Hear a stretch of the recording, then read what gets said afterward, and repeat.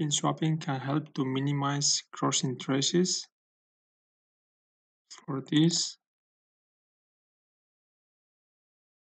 go to the connector where the signals can be swapped,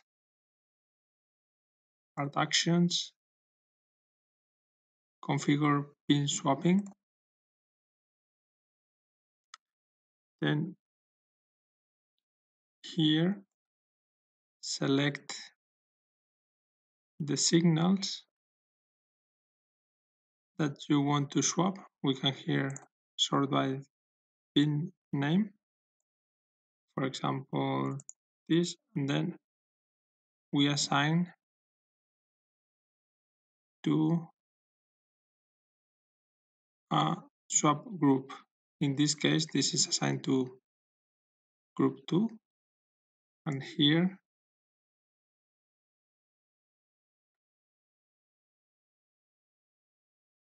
this is assigned to group 1, which is here. We could make new and then create a new group number.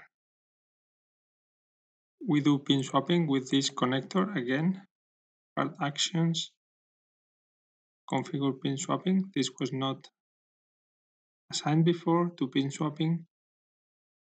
We select this one, add to pin swap group new, and then we see here pin group 1 and those here pin to swap group 2, then okay,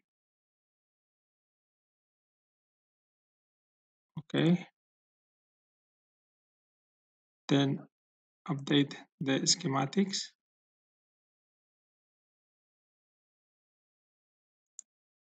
and update the PCB.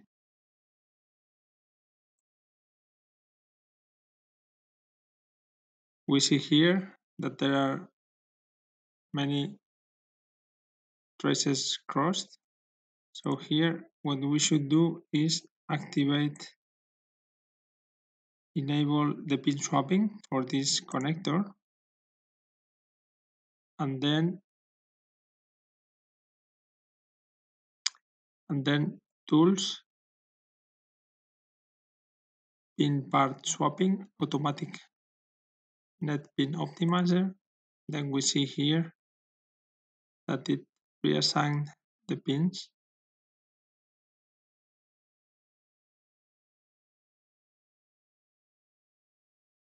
Then we could just, for example, route,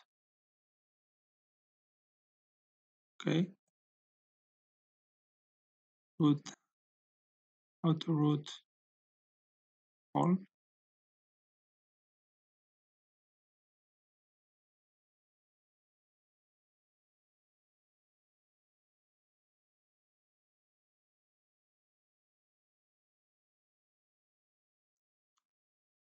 And then we should update schematics. So this change in the pins connections is updated to the schematics.